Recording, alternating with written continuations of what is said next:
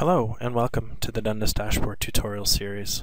In this video, the check-in system, I'll be teaching you how to lock a dashboard for editing. The Dundas Dashboard platform contains a check-in, check-out system that applies to all of the objects that you'll be building inside the platform: data connectors, virtual tables, dimensions, KPIs, dashboards, and the like. The check-in system allows for collaborative development. Each object can be checked out to one developer only. So I will check out an object, make my changes, and check it back in. And when I've checked it back in, the changes I've made are now exposed to other developers and eventual viewers to leverage. The object must be checked in before other developers can see the changes that I've made when I have an object checked out.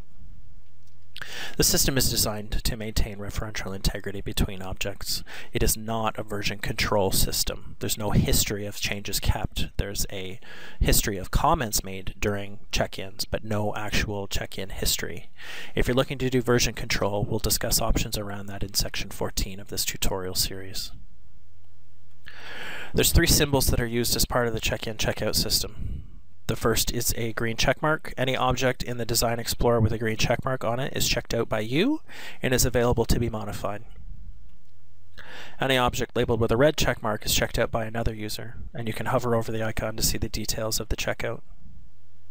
And finally, any object labeled with a blue plus is a brand new object that you've created that must be checked in before it's exposed to other developers and viewers. Here in the development environment, on the home screen, on the left-hand side, I have a folder of KPIs open. We can see there are three KPIs in here. The first one, helpfully named KPI checked out by another user, is in fact checked out by the administrator, and I can see when she checked out this object. The second object is checked out by me and available to be edited. And the third object is brand new, something I've created that needs to be checked in. You can click on this drop-down arrow and go to Properties to see a bit more about the checkout and the history of check-in for this particular object. So the administrator checked this object in and she's left a comment talking about why she's modified the object. I can use this same drop-down to check in an object when I'm done editing it. If you'd like to see all the objects that you've checked out, you can click on this icon here, My Pending Changes.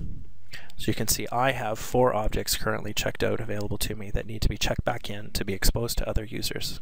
I can select all of them here and add an additional comment to all of my check-ins if I'd like to. This data set here is actually referring to another object that has yet to be checked in. So if I want to check in this data set, Dundas is telling me it would also have to check in this virtual table so that all of my changes will be checked back in and available to everybody else.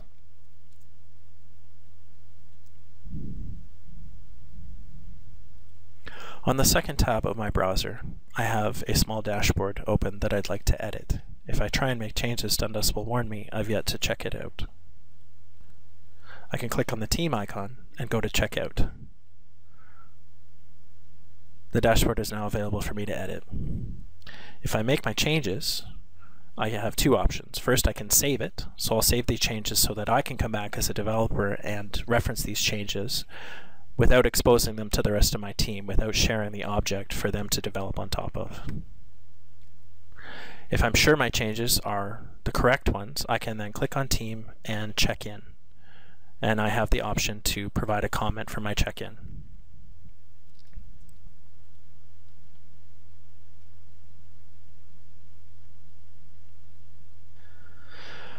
So that's an introduction to the check-in, check-out system and the way to maintain integrity between development changes. If you'd like more information on this video or anything else involved in the Dundas training program, you can email us at training@dundas.com. For technical inquiries or to look up any of the terms that I've used in this video, visit our support site at support.dundas.com. Thank you.